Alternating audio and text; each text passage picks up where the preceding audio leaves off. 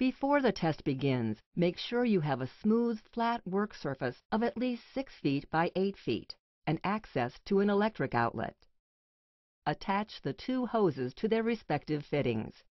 Plug the test kit into the electrical supply. Find the Pressure Test Kit self-test device and install it between the two hose ends. Turn the knob to Suit Fill and press the Start button. Once the pressure reads between 5 and 6 inches of water, turn the knob to Suit Test and turn off the air pump. Slowly open the valve by moving the knob from the Suit Test position towards Suit Fill to allow the pressure to slowly drop to 4 inches of water. Close the valve by moving the knob back to the Suit Test position when that reading is reached.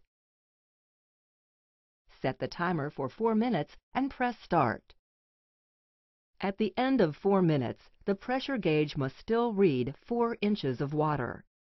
If the pressure has dropped at all, it signifies a leak in the test kit, which must be identified and repaired before testing any suits. Contact your local distributor or your DuPont Protection Technologies field representative for assistance with return and repair procedures. If the unit passed the pressure test by maintaining 4 inches of water pressure, disconnect the self-test device from both hoses and return it to the storage bag.